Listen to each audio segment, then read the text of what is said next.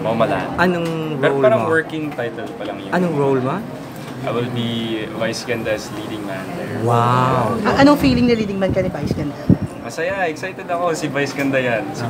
Si Mama Vice yan. Super excited ako. Parang swerte this year, ano? You have so many projects na nag-start sa... I always tell people, you know, when they ask, oh, why do you have so many projects, etc. I say, you know, and sometimes it's just your time. You know, speaking of Vice Ganda, when I first started in showbiz, she told us na, you know, sometimes it's just the perfect timing, being at the right place at the right time, being ready when it's your turn, and maybe just all my stars align, you know. Kung para sa'yo talaga. Pero parang bet ka na yan doon sa contest, di ba? Tapos parang pinakanta pa kayo ng mama mo, di ba? Parang hindi naman po. Hindi ba? Pero hindi naman. Ay, so hindi nga po ako nanalo sa contest. Oo nga, pero ano kanya, tawag dito, parang bet ka rin naman niya.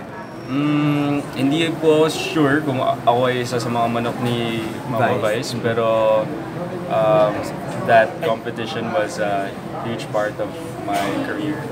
And I'll always be thankful to Vice and the rest of the judges. They taught me a lot.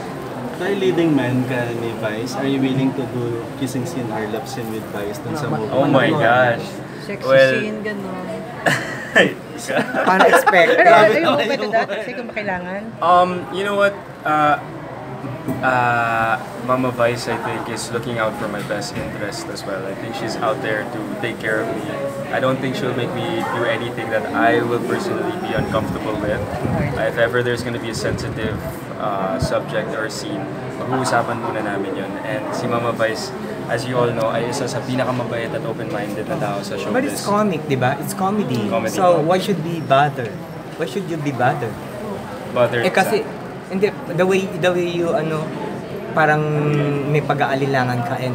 Hindi naman po. Yung question nyo is if I would be open to do kasi for me, all I'm saying is I think Ate Vice cares about me and she would not make me do anything that I would be uncomfortable with. So hindi ka comfortable to have kissing scene with Vice, parang ganun yun? No, hindi naman sa ganun. I mean, kung kailangan.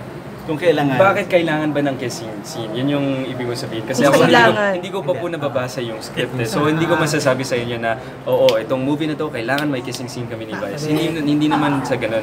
For me kasi, I haven't read the script so I don't know how the story is gonna go. But you being the leading man, parang ini-expect kasi ng tao yun eh. Alam ko na i-hit yung mga glorious Ako ready ako sa mga ganun. Ready ako na may paglambingan ako kay Mama Vice. Ako excited ako sa mga ganun na eksena. Siyempre, pampakilig sa mga audience namin. Lalo na sa audience ni Ate Vice. For that, I'm ready, you know. So, and I'm actually excited for that. Yung connection mo kay Anne, ano dito? Parang ganun. Well, I've never worked with Ate Anne, but she's also an extremely talented and successful actress. Like I said kanina, I have so much to learn from these two. So, I'm really excited. Klaro na ba yung role mo? Kasi leading man lang yung sinabi mo kanina eh. Parang, hindi ko alam kung pwede kong sabihin to pero... Or wag na. O baka ma-preempt. Yeah. Oo, wag na. Wag muna. Baka biglang matanggal ako sa... Ay, hindi.